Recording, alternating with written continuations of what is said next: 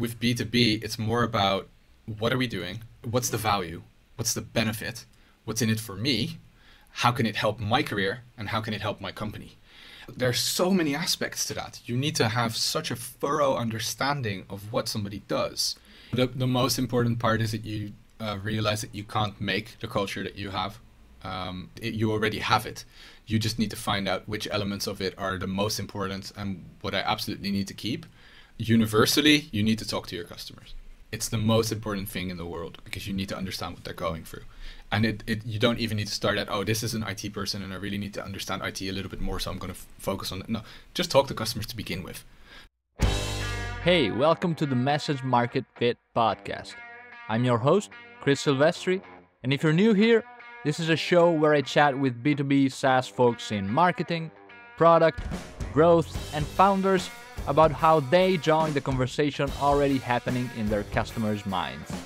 We dive deep into their thinking, their systems, and their playbooks to see how they empathize with their audience and speak to them in a way that resonates, so they're compelled to take action. Join us and learn how you too can shape your messaging strategy and write copy that truly resonates and differentiates you.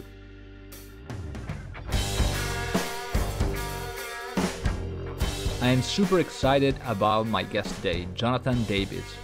Jonathan is the product marketing lead at Happeo, an internet platform used by companies like Decathlon, Pinterest, and Marketa.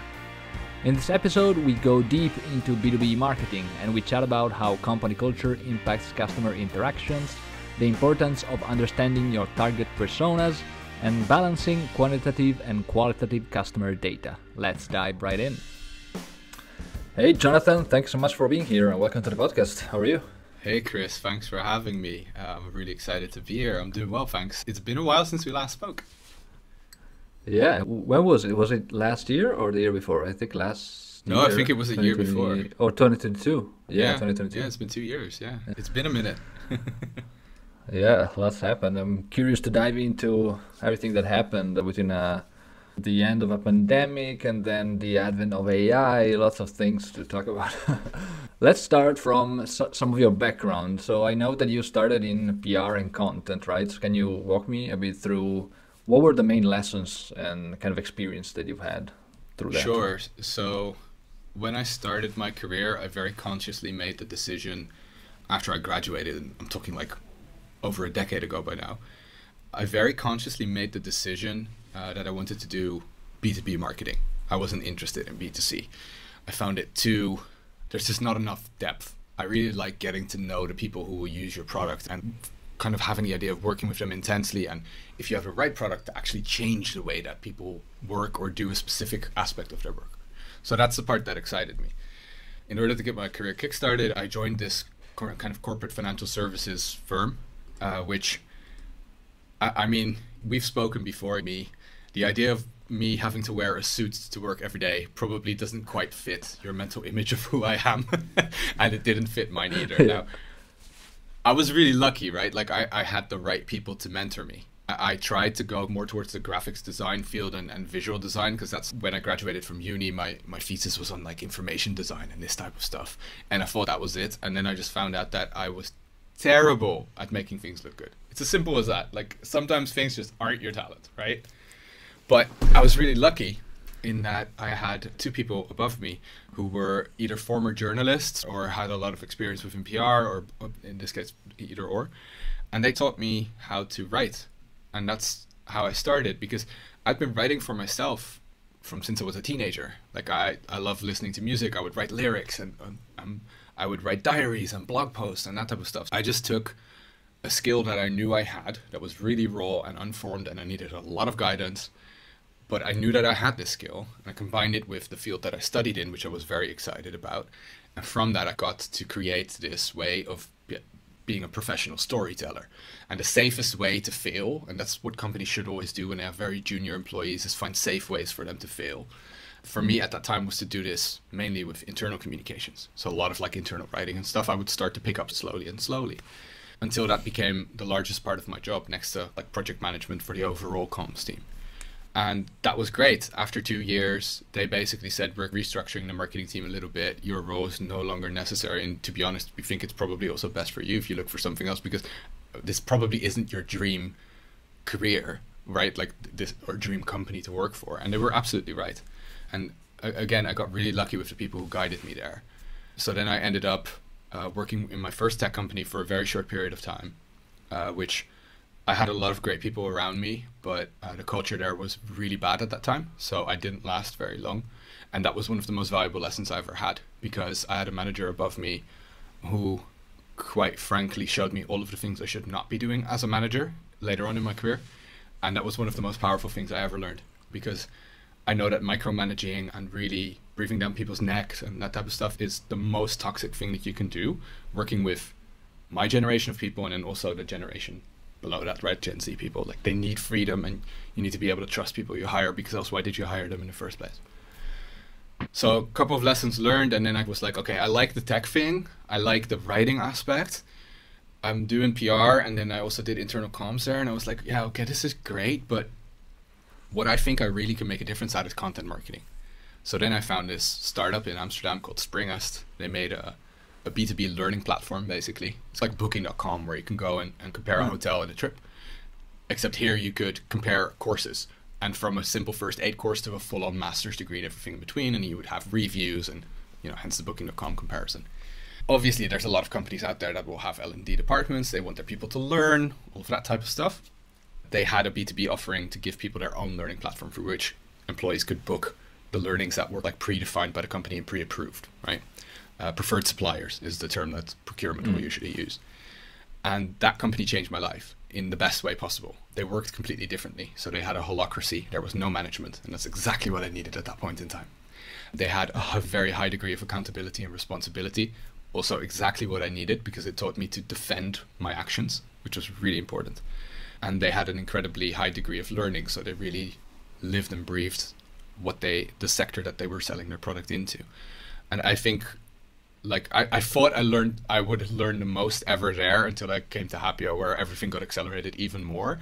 But it was cool to have this, because it was like this bootstrapped tech startup that was really great. Now, after 2 years there, I realized that I love everything about this except for the market itself, because learning is a very local product, right? It's very difficult to have global learning type of things, unless you're looking at e-learning and that type of stuff. So I was like, okay, I want to do what I'm doing now, but I want to do it for a global audience and still in the HR tech world, because that's something that I have more of a passion for at that point in time. I also understood that world better, to be frank. So great. Okay, cool. Let me look for the next thing. And then Happeo just came along my path. They had just got their seed funding. So we're now on Series B funding. Back then they just got their seed funding round. It was like 3 months after. They had a marketing team of the VP of marketing, basically head of brand, head of growth, and then I would be head of content. That was roughly the structure. And that was perfect. It worked for a really long time. And like from there on, I grew and grew. And then, to make a very long story short, I got to the point where it was, okay, I've finished. If content marketing is a video game, I defeated the end boss. I felt like I had very little to learn by just keep on doing the same thing over and over again. So I figured, okay, cool. There's more and more product marketing things that need to be done. We need to become more and more strategic with what we're doing, because we're creating a lot of fuel, but the engine that was built, we weren't building that in a very scalable and structured way. So we needed to bring more structure into it, because we were wasting a lot of fuel. It's a very popular engine of fuel analogy that I'm sure a lot of your listeners will know, right? And then we figured, okay, great. So let's do more and more product marketing things. I was picking that up. It made sense for me to do it because I did internal comms before, and we create an intranet. So we sell, among others, to internal comms. So I understand these people very well. I've had to build intranets in the past, so I know how cumbersome and terrible it is compared to having a SaaS product, which comes out of the box and it's perfect and ready to go. So it made sense that I picked those things up. It became very difficult to do both things at the same time. So we tried to hire a product marketer, but it was really difficult to find the right one. It's such a specific product. It's a very horizontal product, an intranet. And then you're also dealing with a product that gets rolled out to literally every employee in the company. So it's a very high impact, high visible, and can do a lot of things for a lot of people type of product, depending on the core use cases, right? So it was just almost impossible. And then at one point I just said, look, let me take over product marketing. I had 2 people under me doing content who were absolutely great at what they did. And with minimal oversight, I could basically keep them going. I said they can do their thing. They're self-sustainable. They're very responsible. They put out good content. We'll be okay. Let me take on a product marketing thing. And that's what I did for about 6 months to a year. And then we met, and because we realized it was time to like restructure or make the engine a lot more efficient, let's say, because we needed to figure out, cool, who are we messaging to? What do they really care about? What do they not care about? And the advantage was, and that might be different with some of the people you've worked with, is I did a lot of that research because it was really important for me to have done that. Like, I need to own these type of things. That's really my thing. I need to feel like it's mine. But I needed somebody else to partner with to really turn that research into messaging that would resonate with the audience. And that's how all of these things went. Years later, now I've been over 5 years at Happeo. Now I'm the product marketing lead. I have a team of 2 under me again. And yeah, we're still going strong, but the market is very different post-COVID.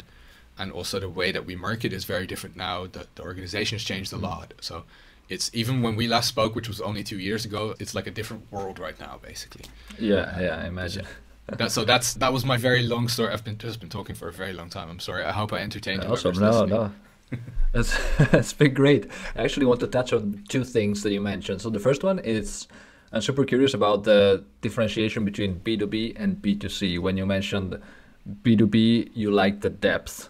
And a lot of people might think that when it comes to B2C, it's more on the emotions, more on the personal side. So they might guess that it's quite deep already as far as understanding these people. But then also in B2B, you have the logical aspect, kind of helping them understand the category, the products, but there's also the personal aspect that a lot of people don't look into. So what did you mean exactly by depth in B2B, and what do you like about it specifically? I'll do my best to try and explain this. So what I notice, I think if you were to take somebody who's been marketing B2C for, let's say, 5 years, doing comms for them and that type of stuff, and then put them in a B2B world, you ask them to make copy for an ad, to name a random example, you would probably get something that's very fluffy and very kind of high level, top funnel, lifestyle oriented. And with B2B, it's more about, what are we doing? What's the value? What's the benefit? What's in it for me? How can it help my career? And how can it help my company? And there are so many aspects to that. You need to have such a thorough understanding of what somebody does in order to be able to communicate that accurately, that it's just not the same as a consumer wanting to buy a nice pair of headphones, for example. It goes way deeper beyond that. If you're selling a CRM system, for example, you need to live and breathe sales. You need to be obsessed with what they do, but you also need to understand the operations team and what the CEO wants from a CRM export. And it's the difference between talking to a person and talking to a crowd or a village or a city even. That's how I see it. Nice. Yeah, I love it. Yeah, there's all these dynamics and layers, which makes actually working on a B2B project not only, it makes it more interesting. It's like a challenge, at least for me when I work with clients, especially focusing only on B2B. That's totally a challenge. The other thing that you mentioned was... Yeah, go ahead. Oh, sorry. I was going to say, I think the nice thing about that is that sometimes you can get a little bit lost in it, but it's always important to remember that you're speaking to a human at the end of the day, even if this person is the person who signs the check. I think that's the thing that B2C typically does a little bit better than B2B. B2B can be too far towards the robotic side. So that's where I would say, I'm not trying to say if you did B2C, you have no chance, you don't know what you're doing. That's not the case at all. But there is a strong human element to it, which I think that's the art of it. Understanding all the layers of complexity, understanding your target really well, but then communicating to them in a very clear but also human way. That's a really important kind of subtle balance to try and find. Yeah, I think about it as like in advertising in the 70s, there was this concept of the big idea, which they still use in direct response. I think there's still room for the big idea, even in B2B. It's just a different way of approaching it. Yeah, oh, for sure. I mean, for that same matter, I still, from the content background, I still do like a writing skills training that I'll do for people who work in Happeo. And a lot of the things that I've taken from that training come from the Adweek copywriting manual, which is like a super old book, which a lot of the things don't apply anymore because it was all based around long form copy. But the things that do apply are brilliant. So yeah, absolutely. I still think that a lot of the old things from advertising Like we've gotten so good at looking at data that we forgot sometimes to look at the human who created that statistic in the first place. And that's the only thing that they could rely on back then. So there is still wisdom in what they did back in ye olden days, let's say. Totally. The other thing that I wanted to touch on about what you said was the when you mentioned that the culture was bad at that company. What did you mean exactly? How do you define a bad culture and a good one? So it's not fair to say that the culture at the entire company was bad. It was just specifically the team that I was in at that time. It was just I just didn't have a good experience with the manager who was there. And this type of manager would work really well for some people and not so well for others. And I'm the type of person, I'm not very good with people who absolutely all the time feel the need to tell me what I should be doing, how I should be doing it, and why, and blah, blah, blah. And like, why did you hire me in the first place if all you want me to do is execute what's in your mind? Like, that doesn't work for me. I want to feel like I'm an entrepreneur. I want to feel like I can pick up and run with things and own it. And if I fail, great, I learned something. You know what I mean? Like, I'll be the first person to say, yeah, I could have done that better. Yeah. So that it was just a matter of a mismatch in values, honestly. A bad culture is maybe over the top. It was really specifically this team, specifically this manager that I had. And I think a lot of people who are listening will at least one point in their life have had a bad experience with the wrong manager, and it can happen. It's okay. It's at the end of the day, it was a really strong learning experience for me. It was really stressful, but it was a very strong learning experience. Yeah. So staying on culture, a lot of the work that you do at Happeo obviously is about culture. So how do you think a company culture affects the way that you speak to customers, especially when it comes to keeping that, like aligning everyone on the culture, not only certain departments, certain teams, and how they communicate to customers? I think now, when I talk about culture nowadays, I talk about culture differently than it was 2 years ago, like pandemic era culture. I think the post-pandemic definition of culture is more around the way that we do work here than it is around how we interact with each other as people. And that makes it a little bit more tangible, and that makes it a little bit easier to control once you use that definition. Now, culture is still made up by people, don't get me wrong, but there are ways that you can do to really steer that. So I'll give you a random example. At Happeo, we recently redefined all of our core values that we had. And that was one of the most powerful exercises that we've ever done. Not because, oh my God, core values and fluff. I've done that before. I've been in branding roles where these things didn't necessarily always mean something to me. But here they actually solidified the most important aspect of how we work with customers. And exceeding customer expectations is for me, is the most important specific value. And I think in B2B is always something that you should be striving for regardless. But to have that solidified as that part of the value directs your decision making in a way that makes you go, okay, if we do that and that, it might cost me a lot of extra effort, but it helps me exceed customer expectations. Therefore, I know it is worth it. So I don't know if you've ever read Made to Stick, but they have a beautiful chapter in there. You know what I'm talking about? Like the commander's intent part? No, I'm not familiar with that. Okay, so basically there's this book called Made to Stick, and in it they describe the commander's intent, where they're saying a lot of visions that a company will make. When you have a vision and mission, it's quite wishy-washy and a little bit vague. But a commander in a battlefield who has to send soldiers in doesn't have the time to communicate with his soldiers, right? They're running away from bullets and needing to hide in trenches and that type of stuff. So what the commander does is he says, here's our one goal. So the soldier needs to make a decision on the spot. And if the decision is aligned with that one goal, it becomes very easy. So the example in the book that they name is, I think it was from Southwest Airlines, an American airline company that I'm not too familiar with because I'm very European. Basically, their commander's intent was, we are the low-fare airline. So if somebody in purchasing then said, hey, listen, we have the choice between serving a very fancy, luxury, nice Waldorf salad for our passengers or a very simple Caesar salad, which one should I choose to buy? Obviously, buying the very fancy salad does not align with being the low-fare airline, despite the fact that it would be good for your customers. Because the reason the customers come to you in the first place is for the low fares. So you're going to go with the Caesar salad.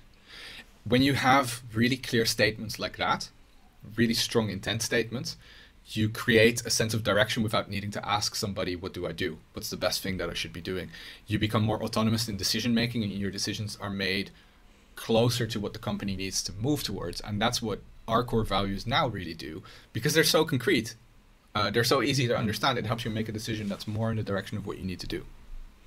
What's one tip that you would give another organization on how to craft their company values to make them concrete, as you mentioned? So the most important part is that you realize that you can't make the culture that you have. You can shape it, but you can't make it. It's made. You already have it. You just need to find out which elements of it are the most important and what I absolutely need to keep. And you should also be finding out which elements are currently there that I probably want to give a new direction or get rid of entirely. And those things can happen. So, for example, one of the things that they did at Happeo, and this was instigated by the HR team, is they would just do a bunch of research with our people. They had interviews with people who had been there for a long time. I've been one of those. And they had interviews with new people. They would say, if you'd had to describe Happeo in one word, what would it be? If you had 5 more, what would it be? And then we went from there. And it's basically just qualitative research, what you and I would do if we're trying to figure out which value proposition will stick with a specific segment of our target group. At a certain point, you start to spot patterns, and then you can say, okay, cool, this is probably it.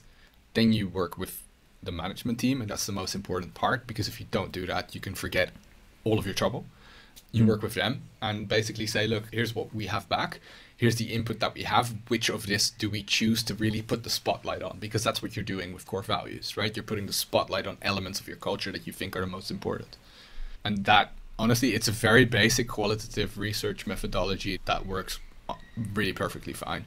But you need to be able to have the opportunity to speak to people to really get full context around what they're saying, right? Because if somebody says transparency is our most important value, but my definition of transparency is completely different from yours, then you're still talking about 2 completely different things. You're not going to get anywhere. Yeah, which is a great exercise, I think, if any company does that, because then it trains you to also do the same for your customers and try to understand them. Absolutely, 100%. And that's why, when you're a company like ours, or even if a different company that works in HR tech, like, you need to be able to talk to your customers and say, here's how we did it. That's really important. And even if it goes outside of your products. Yeah, it builds empathy. So going from this high level culture, I remember that when we started working together, you just completed the repositioning project, I think, right? Yeah. So correct. How do you think about this kind of going from the strategy to the copy? For example, positioning, what's the trigger that tells you, okay, we need to revisit our positioning and maybe even our messaging strategy? What's the trigger? What needs to happen for you to guide that? So for me personally, one of the core triggers is if I hear, hey, I work at that and that company and here's my product, and I find that description difficult to understand, then that's a problem. That's a trigger to me to want to do something about it.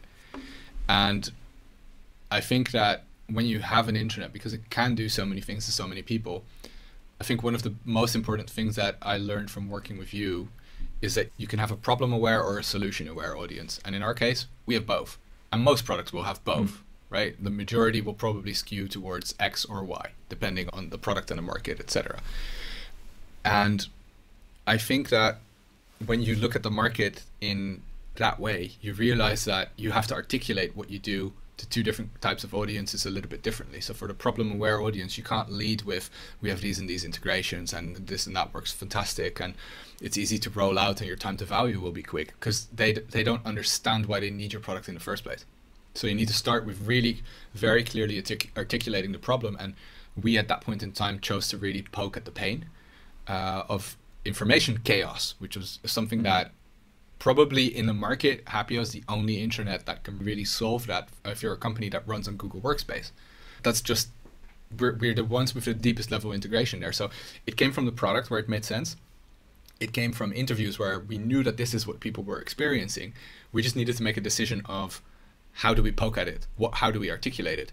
We can say, for example, something like, we will sort all of your mess, which is like a nicer type of message, right? We could say, we'll make sure you never have to worry again, but then it's very vague.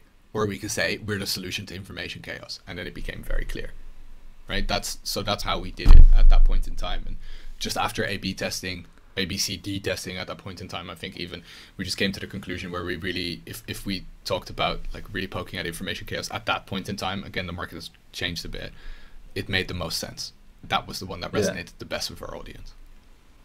Yeah. And one thing that I loved about working with you was also your super deep knowledge, as you mentioned, about the audience, these people, all the different roles. And with Happeo, as you said, you have a lot of different ICPs, target personas. So internal communication, HR, IT, and a lot of others, right? Yeah. How do you make sure, what would you recommend to other companies to make sure that you always keep in touch with all of these different personas and that you deeply understand them? So it depends which role you have within the company, but universally, you need to talk to your customers. And I don't care which role you have. It's the most important thing in the world because you need to understand what they're going through. And you don't even need to start at, oh, this is an IT person and I really need to understand IT a little bit more, so I'm going to focus on it. No, just talk to customers to begin with. Because honestly, with us, an IT manager who's the core buying persona for an intranet can have the exact same problem and the exact same goals as an internal comms manager. That can happen. It's just really important. What are their pains? How can our solution help? Like, you need to understand these points very strongly. What does their day-to-day look like? What other tools are they managing? What keeps them awake at night? All of these types of things. So if you don't understand that at any company that you work for, and this is, again, going back to why I like B2B, this is part of the reason, you really need to understand that super thoroughly. I think that not enough marketers are really obsessed with their target groups and their ICP segments and this type of stuff. And I think one other thing that we found out, and that's really important, is how to take, when you have a product like Happeo, because it, like I've said before, it can do so many things for so many people. If you have data to back up what it does for which person, then it becomes far easier to digest and box in who I need to learn from what, which problem maps to which persona the best, all of that type of stuff. Yeah. And that's something that we got so much better at. So first we 100% thought one specific audience, that's exactly who we go for. And it turned out there's 4. They all have some overlap with problems, but we neglected 3 others in favor of 1. And that was not necessarily always the smartest thing to do, which also we very quickly realized that, and then we adjusted. So one of the things, for example, that we found where we have a very strong market fit is the education sector, which makes full on sense. We work really well with charter schools in the United States because they're autonomous in decision making, but they experience a lot of basic pains of, for example, a teacher. A teacher's in a classroom, not behind a laptop very often. They do not go and look up work stuff when they're at home, because when they're at home, they're exhausted and they shut off. You have a limited amount of time to reach these people, to get them information about what's happening at your school, or to make sure that they can access critical policies and information. Now, it was really easy for me to explain this to you. The reason why I could easily explain this to you is because I did a lot of research into who are the people that experience this problem, not just who own the platform, but who are the users, all of this type of stuff. So I really understood, cool, we have a really strong market fit here. People are very happy with us in that specific segment. There's good value here. We're seeing growth. Education is awesome anyway. As a company, that's something we'd love to work with. And there's a strong fit with Google Workspace, obviously, because education and Google Classroom and that type of stuff. So fantastic. Let's talk more to them. Yeah, and I also loved that I when we were together, I watched a lot of, was it like sales calls or demos, and you were on a lot of those, which it's interesting to me. And I was wondering, is that something that came easy, like convincing the whole company, okay, I need to be on these calls? Because a lot of my potential clients, sometimes they can't prioritize research because they can't get buy-in from other people, from like higher up. So how would you recommend people get that buy-in and make research a constant? First, I was lucky enough that people would actually want me to be on those calls. So I didn't even need to ask people. They said, I want you there. Part of the reason why they wanted me there is because I'm not just researching and asking a person and taking. I can also offer some actual advice back because I have all of this overview and I have done research before. So I can give the person on the receiving end of the call a little bit of insight that helps them too. For example, if a customer success manager knows that, then they know that there's not just, like, it's a win. There's value in it for the customer at that point in time. There's value in it for us, and there's value in it for the CSM because they strengthen the relationship. So why wouldn't they do it? And then second, I think if you're having trouble getting that done, look, especially if you're looking at something like positioning, you need to absolutely start with research. That's always the first thing that I'd say, but do just research without having to talk to people first. the moment that you've done some initial research and you can form some hypothesis around, I think we need to position towards this segment in the market and these specific problems, and here's our real value proposition, here's our real positioning statements, here's where the competition differs from us. Once you have like a rough framework of that, approach your leadership team and tell them that, and then say, we need to solidify this, we need to dive deeper into this, because if we can really make this concrete, there's huge opportunity to, for example, increase our sales win rates, to increase the to decrease the time it takes to close leads, to increase conversion from the website, to increase the quality of leads, any and all of these things. So find out where the pain lies first. Is it, we're getting a bunch of leads, but they're all junk? Or is it, we're getting a lot of really cool people, but it takes a year and a half to close these deals, right? Any and all of those are possible. Figure out where that pain lies, approach the leadership team and say, here are my initial findings, this is our pain point, I recommend that we proceed like this, and then say, in order to do that, I need to do some research and I need to talk to people. I need you to help me help the company, basically. Help me get that done. Yeah. And then, trust me, it will get done like that. But that's, for any product marketer and anybody who's working on positioning in general, you have to work with the leadership team, especially the CEO, and if possible also the VP of product or chief product officer, or however your structure is, because a buy-in needs to come from that. And it's part of the reason why it really worked with me very well. I have a good, strong relationship with our now VP of product, who's excellent, who used to be our VP of solutions. And we literally would go over web copy together after all of the research, because he really cares about how we talk about what we do to the market, even though it's not his expertise, quote unquote. He has strong opinions about it. Great, amazing. I have a stakeholder I can leverage to make my work qualitatively better. Fantastic. So spend time in building those relationships and make sure that you argue why you're doing something towards a company problem. Because if you're not doing that, then it doesn't make sense. And how does it work with sales? For example, how do you make sure that what you learn from these calls or from your research gets implemented in the sales process? Oh, that's a fun question, because I recently changed how I did that quite a lot. I think what we did in the past that didn't work is, outcome of all of these research findings, we would form that into a presentation that was relatively easy to digest, and that would be kind of it. Great. And I think anybody's doing avoid. Exactly, right? Like, repetition is the key to success, right? How do I get to Carnegie Hall? You try and you try again. And I was not good at that. And I think that one core part behind the reason for that is that doing a presentation is just a one-shot event. It's a moment in time that's fleeting.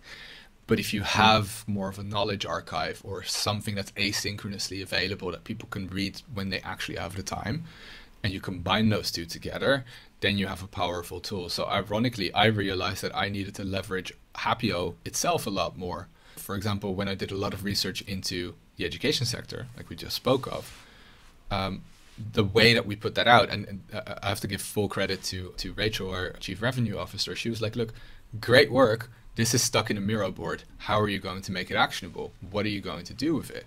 And then I was, good question. What should we do? She was like, why aren't we making this into a Happeo page so that people can actually look at it? And you can have a segment in there for SDRs so that they understand different types of education companies, right? Because there's a big difference between K-12 grade school and a university, for example. So they need to understand the differences. We also need a section for RevUp so that they understand what's a total addressable market. We need a section for sales so that they understand which kind of core problems they should initially pitch around. All of this type of stuff. So it was just such a logical move of making things far more asynchronously available in an easy to digest way that still goes quite in depth. And then after that, it's a matter of having strong campaigns and like strong supporting marketing collateral and that type of stuff that echoes that message that you've put out before. Yeah, nice. I love that with Happeo.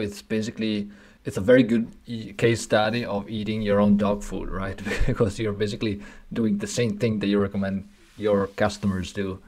And I was wondering, especially knowing a bit of Happeo, I know that you get a lot of data on how people use the intranet, right? On the usage, what they do, how much they are involved and invested in it. So I was wondering, how do you think about the balance between quantitative data and the qualitative data for understanding customers? So quantitative, wow, nice one. Quantitative data is for me kind of like knowing the city you need to visit on Google Maps. And qualitative data shows you the specific street that you need to navigate to. Let me elaborate on what that means so that I'm not wishy-washy. Essentially, quantitative data will show me at first where a problem area would be, or a specific thing that I need to adjust, or where we are having great success. So it gives me some sort or form of initial direction. But I need to supplement that with qualitative data to really understand, for example, if messaging is hitting home. So one of the things that we really did is we used quantitative data from our CRM to figure out where's the most revenue coming from. Where are we seeing the most traction? Which personas? All of this type of stuff. That was one. And then with qualitative data, I would form some messaging towards these specific personas, specific industries, and I would test that with them. And then I'd gauge their reactions and I'd understand what is coming from that. So that's one. It's the best way to acid test anything because you get rich context in answers. Numbers don't give you context at all. They just tell you a peak or a drop, and that's basic, or an average, and that's basically it. So you need really strong context in order to make the right decision. And then number two, every time that you look at a graph, like you can look at the same graph 5 times over, you'll see the same thing 5 times over. But you ask the same question to 5 different people, you'll get 5 different answers. So you learn something new every single time. And that's, to me, that's also why I'm so passionate about research, because I'm really big on continuously learning all the time. And it just, sometimes I have one of those aha, eureka, eye-opening moments that makes me go, wow, I really wish I thought of that before. And you just can't get that from a graph. It's almost impossible. Yeah. You mentioned testing. What are your favorite ways of testing? I know that you used to run a lot of A/B tests. You probably still do. You were constantly testing, which I loved. Yeah, A/B tests are nice for conversion, but for me, preference tests are way more preferred. I'll give you an example. I've done a lot of research into one specific segment. I found out who the key persona is, what the core problems are, probably made a total addressable market list, something along those lines, right? Cool. Then after that, next step, form some messaging, create like a campaign-ish type of feel around it, make sure that they have all the right collateral. I don't know if that messaging is correct. I'm just making a very informed decision. So what do? I can go straight to A/B testing by putting this page live, spend a whole bunch of money on ads trying to get people to click, only to then find out that they're not converting. Or I can spend a little bit of money, do a preference test. So for example, Winter is a really great and easy to use tool for that. And probably if you could do focus groups or live interviews or anything along those lines, any and all of these things are options as well. Usability Hub, whatever, there's tons of tools that will help you with this. If I do a preference test, I can basically have a landing page with the exact same messaging blocks everywhere, but I can change the header. And I can just ask people, which one do you prefer? Which one would you click? And which one would make you read on? And then why? And that's all I need to know. And right then and there, I will probably know which is the winning concept that is worthy of A/B testing. So when I've chosen the winning concept, I'll put that live on the site, and then we'll A/B and sometimes C or D test with really minor tweaks. So I'm talking about maybe changing one verb, or maybe changing an adjective or a color even, right? So it's like initial messaging concept, final messaging with tiny tweaks. That's roughly my sort of funnel idea of how I approach testing. Nice. Love it. When it comes to an intranet, I'm curious, what's the most surprising way that you've seen a customer use Happeo? And what did you learn from it about your product? I've seen customers use it to full on project manage. And I didn't expect that initially, because I don't see us as like an Asana or a ClickUp or whatever, right? With tasks and big project lists and all of that type of stuff. Kanban. But the reason why it worked so well for its customers is because they had a very distributed team. And in their specific business, which was in the professional services sector, their people are always sitting with clients. So they're almost never in the office together. So they needed one place where all of the information and files could be dumped and brought together within context. And then one person, in this case, a project manager, could maintain and oversee that and send the latest updates and all of these type of things. So basically what they were doing is they were giving them their team, their individual members, the soldiers in that field, all of the information they needed in order to make all of the right decisions, which I thought was a brilliant way of doing things and a very business concrete way of just getting shit done, which was amazing. Awesome. All right, so let's switch a bit with the last couple of questions. I saw something that you wrote on LinkedIn, which I loved, which was about when it comes to posting on LinkedIn, especially with all the LinkedIn Think Boys and now AI comments. You wrote something that was along the line, "Where's the human behind the template?" What did Yes. you mean with that? And how do you sound more human on LinkedIn? It's funny, I literally just had a conversation with a colleague about this yesterday. Look, we live in a world where information is available basically free. You can genuinely get all of the information that you would get from a master's course by going through YouTube videos if you have curated content. I honestly believe that's the depth of information available on the internet. But with that also come a couple of like best practice ways of doing things. The top 3 things you must do when you post on this. Make sure that your template follows this format. And one of the things that I've seen, which I like to poke fun at a little bit, is like the explosion of coaches. People who will coach you with jobs, coach you for well-being, coach you for, I don't know, how to make a better omelet. Like it's the amount of niche specific coaches has really exploded. Yeah. And look, I had coaching last year myself. And I will say I was very skeptical, but oh my God, it changed my life. It was the best thing I ever did. But this was very marketing, job specific coaching, right? It went a little bit further than that. Exactly.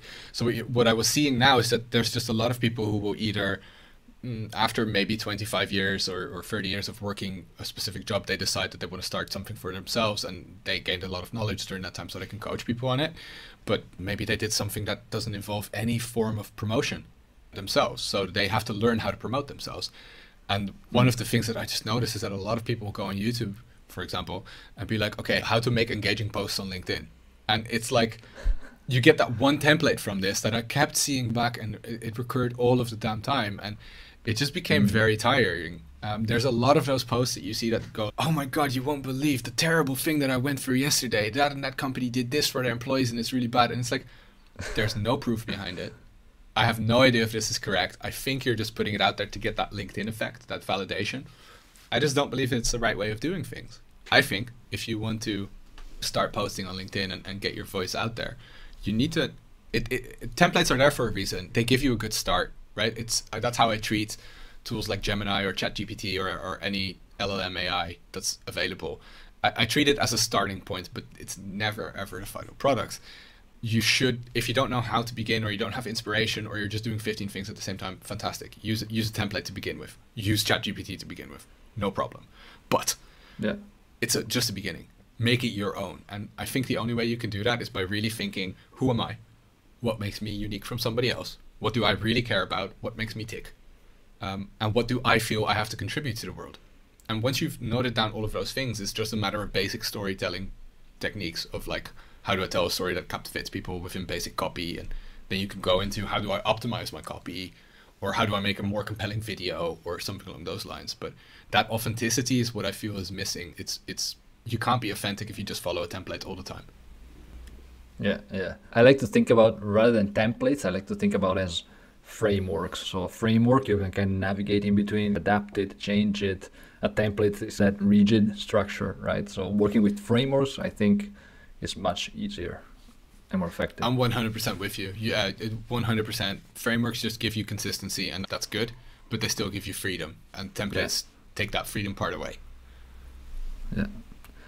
Awesome. Last question is, what did you learn from your twins about understanding people? Really, really fun question. So my twins, so I have a boy and a girl, Alice and Oliver, and they look absolutely nothing alike. They are twins only in name. Okay. So when we walk with them and they're in like this joint stroller type of situation, people will be like, are they twins? Really? Twins? And we'd have to be like, yes, really they are. And basically Oliver is a copy of his mom. My wife's from Israel. He looks a bit more Middle Eastern, let's say. And Alice is a copy of me. She looks exactly like I did when I was a kid. So she's more pale and has a blonde hair thing going on.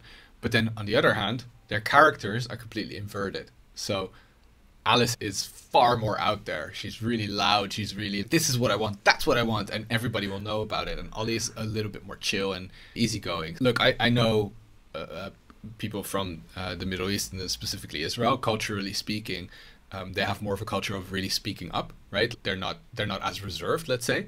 Whereas Dutch people or English people, which both those are both parts of my culture, are the opposite. They're far more reserved and stuff. So when you look at Alice, you would think, oh, that's probably what she is. And then you look at Ollie and you'd be like, oh, he's probably like the Israeli. Come here and give me all of this. No, it's not like that at all. So they stay true to my own purpose, which is they defy expectations just by being who they are. So it's you can't judge a book by its cover. That's one thing. But then two is also, and anybody who has kids will know this, it's never the same. It's never stagnant. It always changes. When originally when they were younger, let's say half a year ago, they're only a year and a half now, but half a year ago, I thought Oliver would be an engineer, and Alice, we didn't quite know yet. Her character was still a little bit more developing, and now I would almost say it's the complete opposite. And now 2 months from now, I'd probably say Alice will go in sales and Oliver will be a psychologist or whatever. It constantly changes because they just grow and change and develop so much, and sometimes we forget that people also do that. Me talking to you now after, I don't know, the last time that we had an in-depth conversation was 2 years. You went through a lot of things in the meantime. You changed, and I don't know about that. To me, you're still Chris. We change less than babies do, obviously. Yeah. But there are some parts of you that really changed a lot, and we need to hold that into mind. Awesome. Yeah, it's like positioning, right? Positioning always evolves, so constantly have to look for it and optimizing. That's nice. So wait, now I really want to hear from you, because you're a twin as well. So like, are you very different? Are you very different from your brother? Actually, no. We are pretty much similar, apart from tattoos. Maybe I'm a bit more introverted, he's a bit more extroverted, but again, that changed over the years. So yeah, it changes based on our experiences. The thing is that we are so close that we also have kind of the same experiences. We do most things together, so our evolution is similar along the same lines. So yeah, we're pretty similar in this case, and which is actually nice, because it's like having a best friend for life. So yeah, it's good. Yeah, that's nice. That's the difference you see as well when you're raised with somebody always by your side. You're very different, I think, fundamentally as a human being than even if you just have a brother or sister who came later. Like I'm seeing that there's a difference already. When one of our kids is playing by themselves because the other is still asleep, they look a little bit lost, more so than when the other is there, even if they don't interact together at all. So yeah, it's interesting. The sixth sense twins. Exactly. Awesome, Jonathan. Thank you so much. It's been great, and we'll keep in touch. Thank you. Thanks, Chris. I really enjoyed this. Yeah, looking forward to keeping in touch, mate. Cheers. Bye. Thank you so much for listening to the pod. I hope you enjoyed the episode. If you did, the best thing you could do to support the show and help me as a small business owner would be to leave a review. Head over to Apple Podcasts or Spotify and let me know what you think. If you don't want to miss future episodes, subscribe, and if you have any feedback, questions, or suggestions for future episodes, just hit me up on LinkedIn at Christopher Silvestri or Twitter at SilvestriChris. Speak to you next time.